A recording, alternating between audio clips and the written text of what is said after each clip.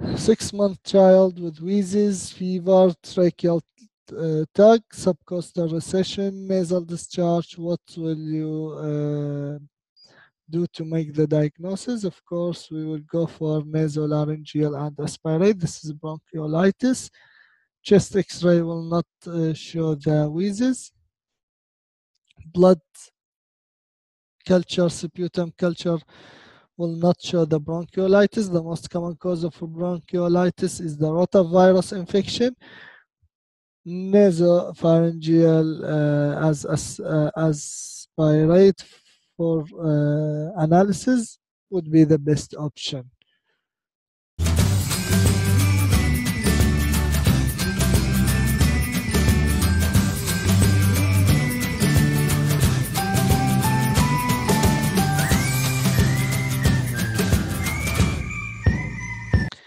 Pregnant lady, sudden severe headache at vertex, vomit once, blood pressure was elevated.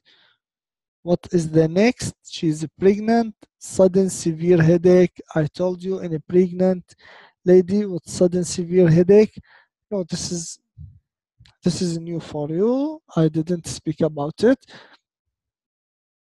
Whenever you have a pregnant lady, let's back. It's not a pregnant lady. What is the most common cause of sudden severe headache? Who can tell me? What is the most common cause of sudden severe headache? We take many scenarios about that. Yes, absolutely, you are right. It is subarachnoidal hemorrhage. Okay. Now again, what is the most common headache in a pregnancy? What is the most common headache in a pregnant lady? It is migraine. What is the most common headache, the most common type of headache in pediatric age group? It is migraine. What is the most common headache in a lady not pregnant, but the headache is just pre or post menstrual cycle? It is also migraine.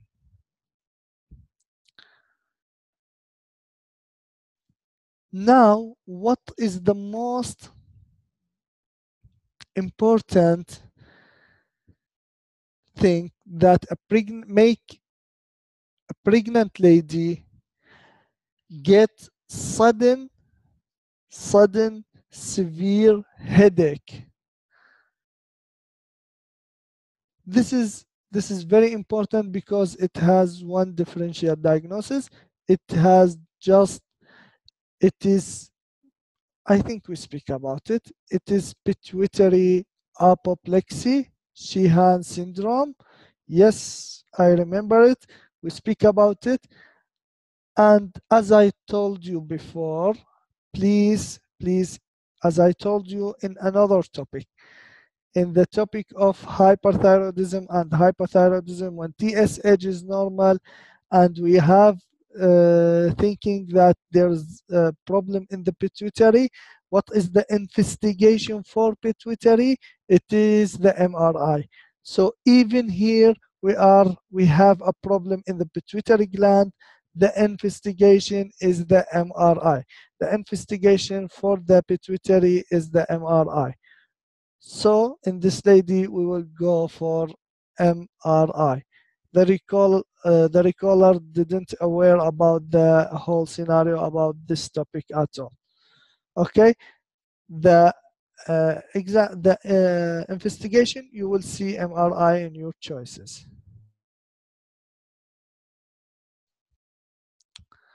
Please confirm your understanding for what I said of differential diagnosis for headache.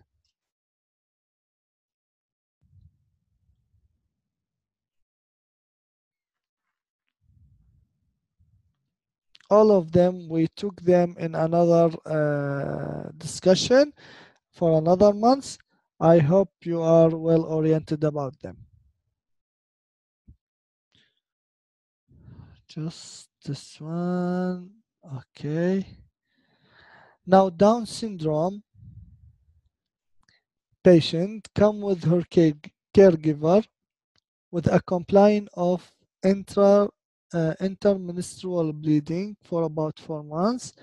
She has the recent history of skin infection. She doesn't want you to allow to examine her and just want to talk you about her skin infection. What you will do, of course, we will we will examine her under GA. No, arrange for ultrasound. No, we will ask her about the knowledge of intermenstrual bleeding. We will speak with her.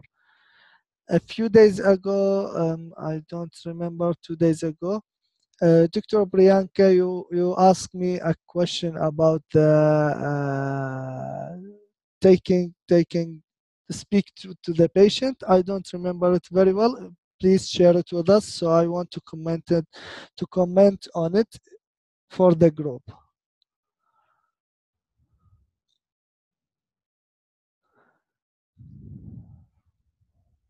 I guess it was this one about the swab. Mm-hmm. So the patient, actually, I don't remember it completely.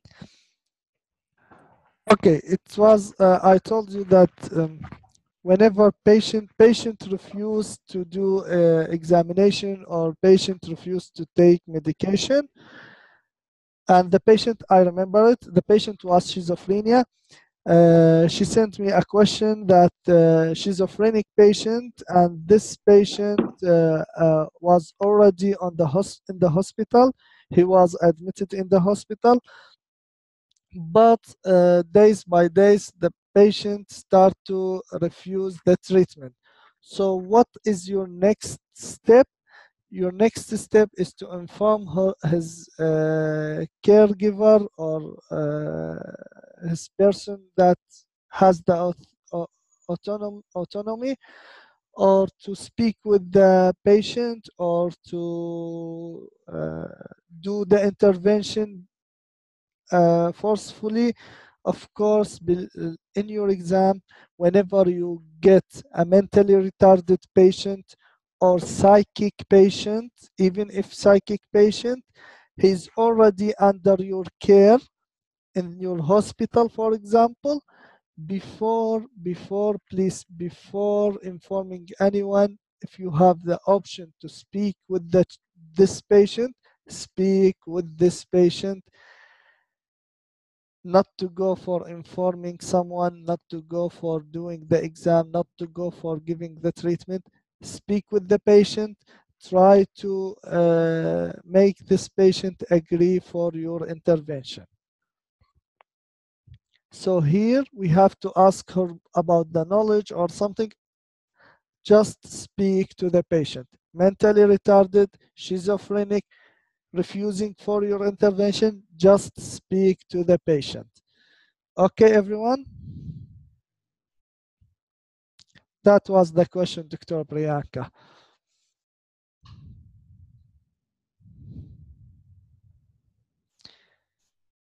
Okay, everyone, please.